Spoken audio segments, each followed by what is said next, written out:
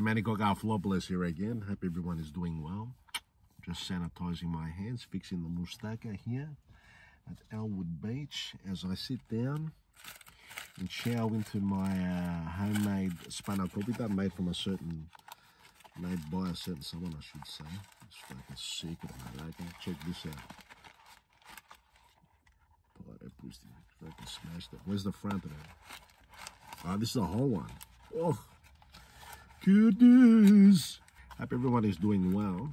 We are approaching that time of the year again. Greekster. Never heard that term before, though. But during a text from Mr. Jim Katsoukas, asking him before to catch up because I'm flat out with the Greekster. Cheers.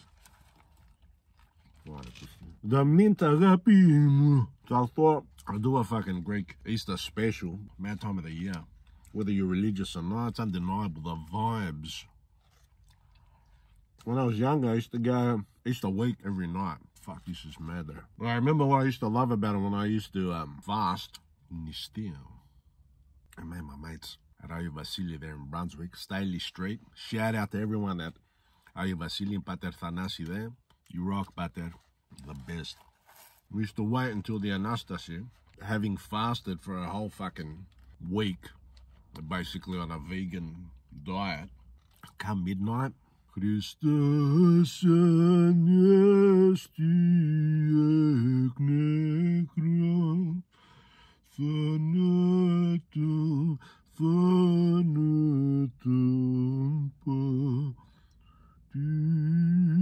patiens, cutis nimasi, zoi charisamena. Not bad, huh? After that, we'd rush over to Alasia and get a fucking massive doner kebab. $4.20. It was worth fasting all that week to get that fucking doner kebab at 12:17 a.m. a Sunday morning. I think the Turks there as well, and you were coming from. Yunan, Cordoba, they got Sorgidabab. They're right there, Alasia rock. But that moment, the Anastasia, the resurrection, midnight, when the lights go out and everything goes quiet, and then the chanting begins, it's magical there.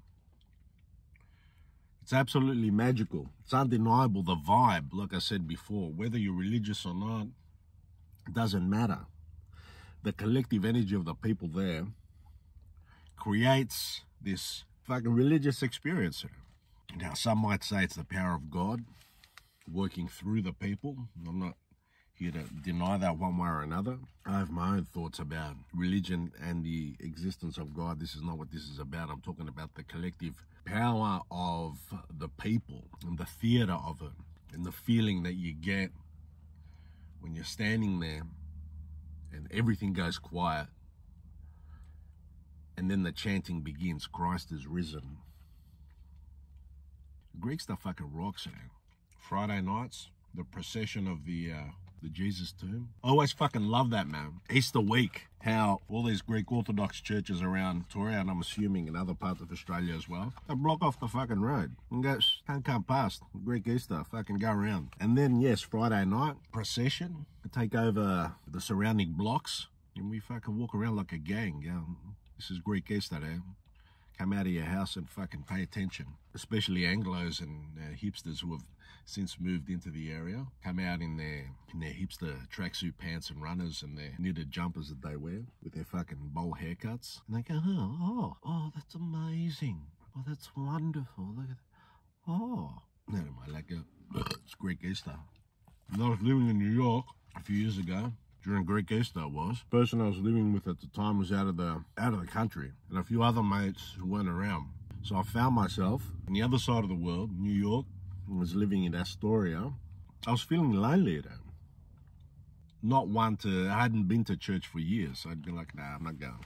This particular night, feeling lonely and like disconnected, I looked up where the local Greek Orthodox church was there in Astoria.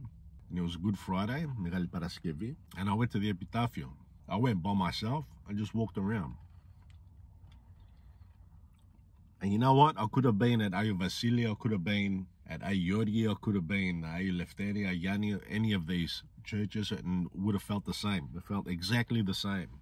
The vibe was exactly the same. And I walked into a fucking Greek Orthodox church in Chinatown there in New York, and again, I could have been in Brunswick somewhere. Outside was New York, Chinatown, but once I walked through those fucking front doors of that church, could have been anywhere. There's a question with regards to Hellenism and how connected it is to religion, and whether it's possible to be Hellenic and not be connected to the Greek Orthodox religions and traditions, culture.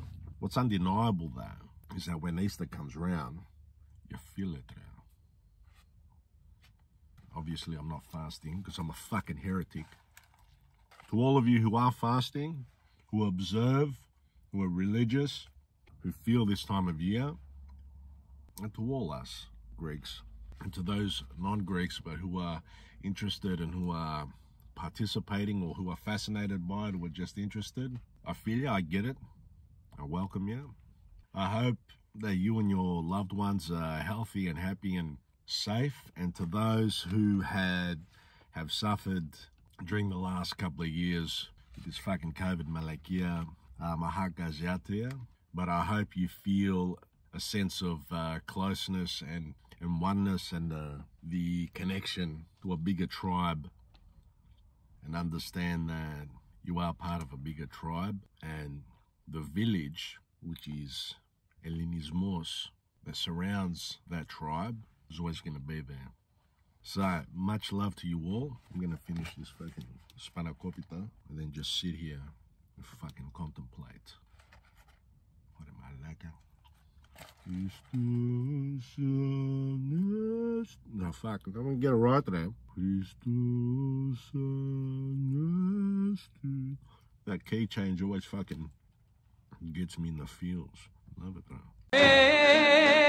Also, quick shout out to my ma. Ma, I still remember that time you made me drink a tablespoon of vinegar because Jesus had to. Pascal. Yes. Feel it.